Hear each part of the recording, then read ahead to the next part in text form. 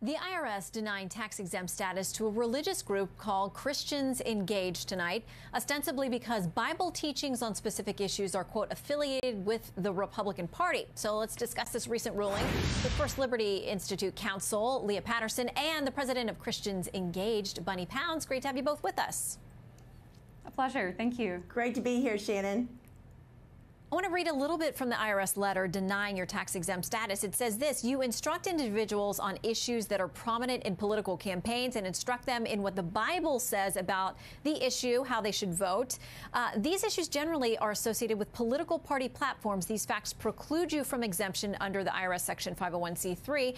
And Bunny, they talk about the fact that a number of people with your group have been or currently hold positions that involve the GOP, that you once ran for Congress as a Republican. And they say there's just too much there to say that this is a neutral, nonpartisan institution. So what do you say? It's crazy, Shannon. You know, the former president's wife, Michelle Obama, has a nonprofit initiative for voter mobilization to minorities, to young people. Everyone that comes out of office has a nonprofit, and they're talking about public policy issues. All we do with Christians Engaged is engage the church, the body of Christ, to pray for their elected officials, their city, state, nation, to learn to vote in every election, and to engage in the political process. All we're talking about is civic duties, and it's really crazy that this letter was even written. This is another part of the letter. They say while you educate voters on what the Bible says about issues, your educational activities are not neutral. The topics typically are affiliated with distinct candidates and specific political party platforms. So, Lea, how do you get around that? They say if you're hinting at or supporting specific parties or candidates, you're not nonpartisan. Well, the issue here is that the IRS considers the education based on biblical teachings to be a political campaign activity. And that's just not correct. The tax code actually protects the ability of 501c3s to advocate for their beliefs on public policy issues as long as they're not going around endorsing candidates. And that's not what is happening here. So, Bunny, I guess then that's the rub, that they say if you're teaching biblical principles that's partisan. Where do you go from here?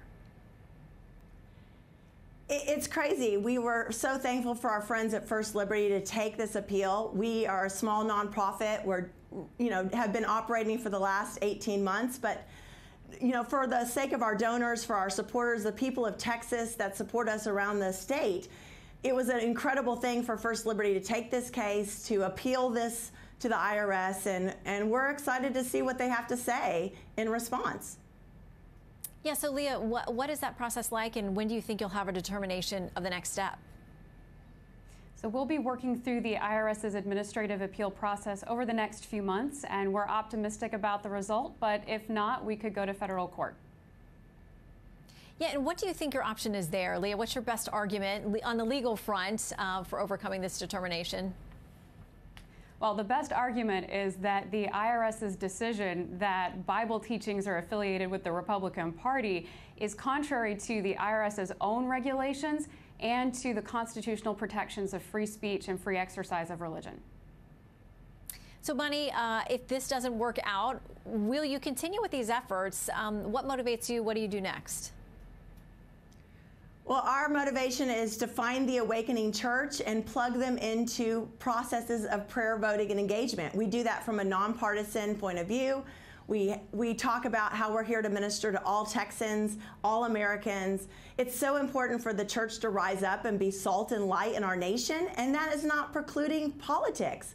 We should be active in business, media, culture, and politics is just one of those things. And I like to tell people, we don't leave Jesus at the 100-foot marker. We take him into the ballot box. So to say that we can't instruct Christians on biblical values as it relates to voting habits is just crazy. Well, Bunny and Lea, thank you both very much. Please keep us updated on this case. And I like what you said about praying for your leaders, regardless of who they are, what party they are. I think we're called to do that, and it's on my list every morning. So hopefully everyone can agree on that. Lea and Bunny, thanks. Thank you so much.